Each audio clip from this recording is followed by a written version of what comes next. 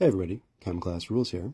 Recently, I've become interested in lockpicking, and as we've all seen from multiple videos, master locks are pretty easy to pick. They can be defeated by even an amateur lockpick with the simplest of tools. So today, we've decided to go a little bit of a different route. And instead of using any physical tools to pick this lock, we're going to go ahead and use some chemical means. This is what thermite can do to a master lock.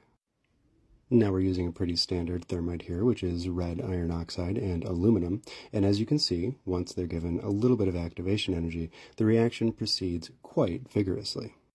And as you can also see, this reaction is somewhat exothermic, so you'll probably want to avoid this one as a DIY project or as a science fair project.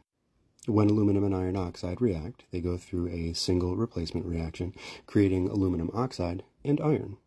And quite a bit of heat. This reaction takes place at upwards of 2000 degrees. In order to contain that much heat, we use our homemade crucibles made of sand, plaster, and mortar. A lot of people carry this demonstration out in a flower pot.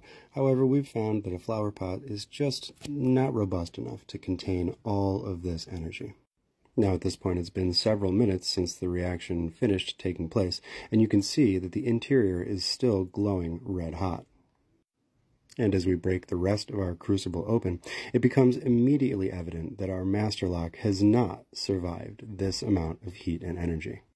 So there's what's left of our master lock encased in some aluminum oxide slag, and you're about to see it cleaned up.